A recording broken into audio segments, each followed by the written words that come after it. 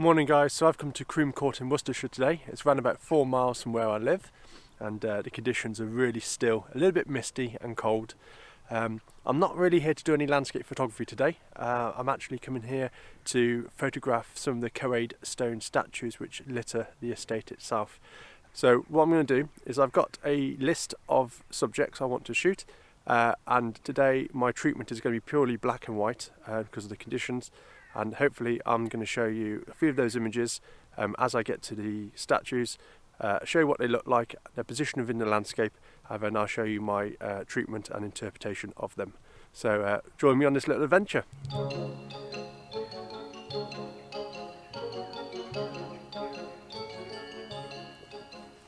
And my first subject for the Coade sculptures I want to photograph is a statue of Pan from the Greek mythology, and then that will be followed by a statue of a druid, if I can find it, which will then hopefully take me on to the third subject, which will be a stone face in a dry arch. Now I think the stone face is representative of the Green Man and the Green Man mythology, but I can't be certain on that one. And then my final subject for this little trip will be the stone statues of the Sphinxes, which guard the entrance to Croome Court itself, and that'll be my final shot for the day. But yeah, I'm just working my way up to the Oriental Bridge, and then past that on up to the Pan statue, which is on the very north end of the actual estate. So I'll be back shortly.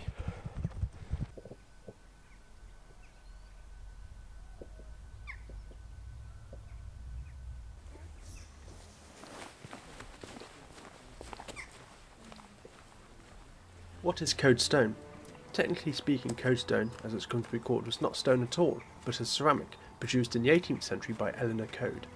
Its exact formula ingredients for its composition have been lost for nearly 300 years. It was not until the end of the 20th century that the real composition of the material used was rediscovered and successfully reproduced. Coade Stone is twice fired and is made up of 10% of grog, 10% of crushed flint, 10% of fine quartz or sand, 10% of crushed glass, and 60% ball clay. It is then fired in a kiln at a temperature of 1100 degrees Fahrenheit for around 4 days. Although not invented by Eleanor Code 1733 to 1821, she likely perfected both the clay recipe and the firing process. Eleanor was a pioneer and businesswoman who sold artificial stone to front-rank architects of her day. She was best known for manufacturing neoclassical statues, architectural decorations and garden ornaments, and was arguably the most successful businesswoman of the 18th century. Hi guys, so I found my first subject, which is the druid. I've taken a couple of shots already. It's very busy here now today. There's a lot of people milling around and a lot of public, so it's a bit awkward, difficult to grab a shot as when you can, and obviously video is even more troublesome. But just so you can see, there he is behind me, the druid. That's the first subject captured, so on to the next.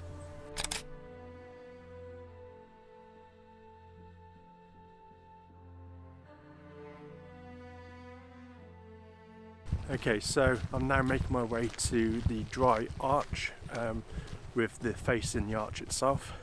And like I said, I think this is a reference to the Green Man from Old English lore, but I'm not sure. If anybody knows more, please let me know about it. But I'm just going to approach the arch now and get ready for my shot.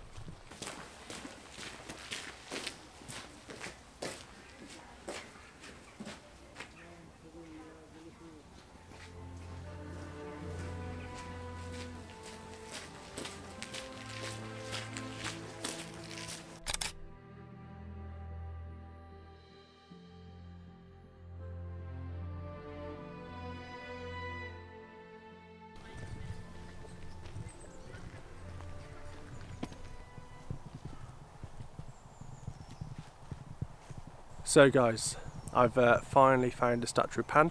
I've been walking around the estate for probably 2 or 3 hours, and this guy is really well hidden, so I'm quite pleased I've actually caught him. I've got him on camera. I've got some nice black and whites I think of this. I think it's going to turn out quite nicely. I'll put them on screen for you to take a look at. This really leaves me with my last subject to shoot today, which is the Sphinxes. These are flanking the actual Croome house itself, which is around about a mile walk from my location. So I'm going to get going with that, and I'll bring you with me and I'll show you my final shot for today, and I hope you enjoy. So speak to you in a minute too.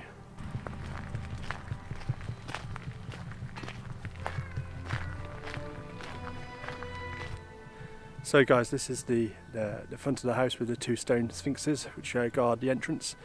What I'm going to do is I'm going to take my shots, and I'll show you the black and white treatment of them in a few moments.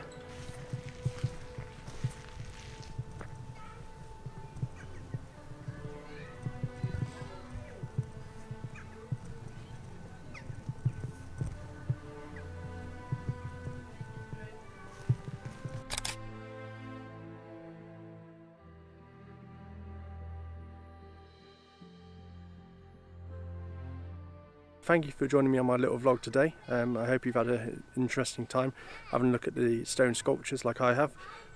There's quite a few more here which I actually haven't photographed today. There's probably around about half a dozen, maybe a few more than that, scattered around the park.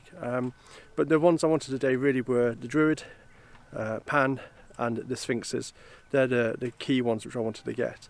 So if you've enjoyed my little vlog, I would love any comments, suggestions and feedback. Please put them in the comments below, and if you really like what I'm doing here, please subscribe, and I'll keep the videos coming. So until the next time guys, thanks so much, take care.